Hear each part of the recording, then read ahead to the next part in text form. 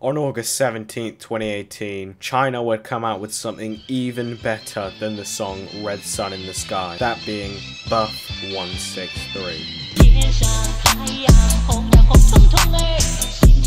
Now, what is Buff 163? Buff 163 is a Counter-Strike marketplace. You may have heard of it before. It's where most people get their prices from when talking about skins. It's also where you can get the cheapest possible prices for most skins. That's why, instead of using things like the Steam marketplace or most usual big marketplaces, most veterans tend to use Buff 163. Now, there is a slight catch with Buff 163. You may go to their website and realize a couple things. First thing, there's a funny symbol in front of all the prices. Not only that, but all the prices have very high values. And what's that? Why is all the writing in Chinese?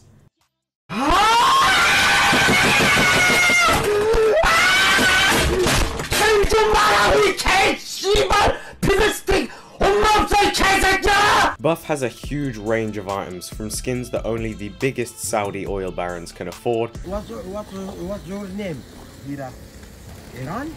to skins that sell for an absolute pittance. Pretty much anything you're thinking of, they have it. Now, there are 100 videos explaining how to buy and sell on Buff, so I'll be quick, but all you need to do is go over to your inventory on the website, like pretty much any other site, list the item you want to sell, and then when someone does buy it, Buff sends you a trade offer on the behalf of that person, and then you have to accept it. Do be warned, however, on Buff, if you fail to accept trades within a certain amount of time, you will receive a ban on Buff, which is not good.